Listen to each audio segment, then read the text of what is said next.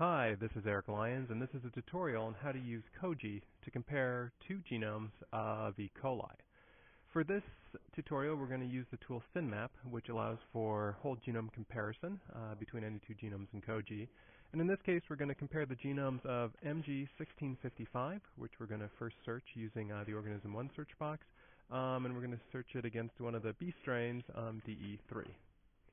We'll pick this guy right down here. So once we've identified the two genomes that we want to compare, we can go ahead and maybe do some configuration to the analysis, but in this case we're just going to leave everything on the default settings, and we run it by just clicking the button Generate SynMap. When the results come back, we get a syntenic dot plot of these two genomes. We've got DE3 on the y-axis laid out end-to-end, and MG1655 on the x-axis. Now, all of these green dots or lines are gene pairs that have been identified as being syntenic based on a collinear order in the two genomes. And what we can see is that, for the most part, these two genomes are very, very, very similar to one another. For the most part, their entire gene content is completely collinear. However, if we look at the line closely, we'll see that there are a variety of discontinuities in there, for example, right here in the middle. And what this represents are regions of the genome where there's been something inserted in one or deleted in the other one. And as you look at the whole line, it's a little bit jagged, which says that there's been a lot of changes between these two genomes since they diverged from one another. So CoGe's tool SynMap is connected to a variety of other platforms. So if we click on the dot plot, it'll bring a little pop-up that allows us to look at all the gene pairs making up these regions, as well as all the other gray dots, which represent any putative match between the two genomes. And what we're going to do is, when these crosshairs turn red, that means we're on top of a gene pair, and this then becomes a link to another one of CoGe's tools called GEVO, which allows us to analyze that region around that particular pair of genes in more detail. So we've linked into GEVO that pair of genes. We've got one from MG1655 over here, one from DE3 over here, and by default it's set to extract out an additional 50 kb of sequence upstream and downstream from both of these genes. You can adjust that more or less if you want to, and I'm going to go ahead and bump it out to 100 kilobases. This box down here just does a submission of that numeric change to all the upstream and downstream text boxes. So once this analysis is configured, you run it just by hitting the red button, Run GEVO Analysis.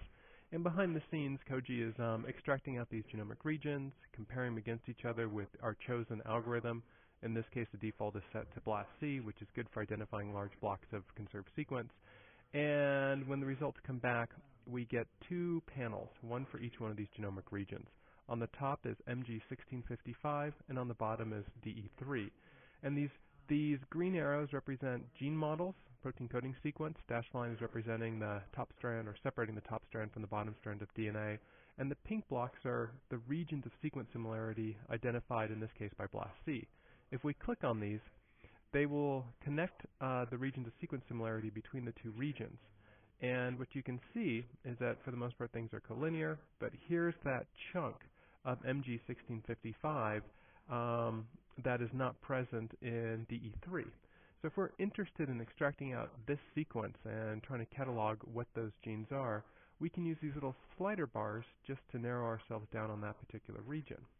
And I'm going to close the information box. And then down here on the sequence submissions, we can click this link that says Get Sequence. And what that will do is extract out that sequence of that genome. Now, this tool SeqView has the option to extract out features, annotated genomic features from that region. So what I'm going to do is I'm going to say, let's extract out everything from this region of the genome that codes for protein.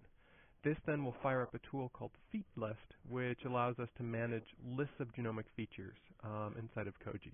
So here's a bunch of features that are all of type CDS from MG1655. Well, what we're going to do now is we're going to get the annotations for them, and this will just give us our generic view of CoGe's annotation system.